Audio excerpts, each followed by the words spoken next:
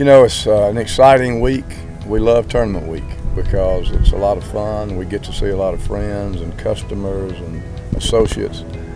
But this tournament gave $1.25 million to the hospital last year. But there's so much more that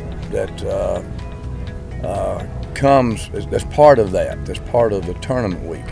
As an example, at the pairings party Tuesday night, Carl Allen, whose company sponsors the Wednesday Pro-Am, he gave $500,000 to the hospital. He's done that 3 years in a row.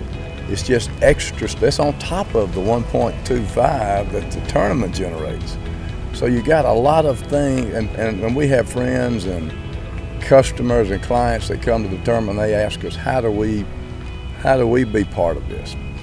And so there's a lot of stuff going on to benefit that hospital as a result of the excitement around this tournament.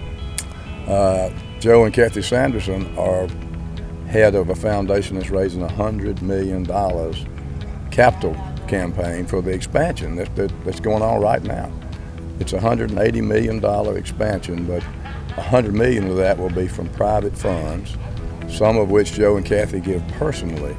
But all of that is on top of what this tournament does. And we're in this tournament for the long term.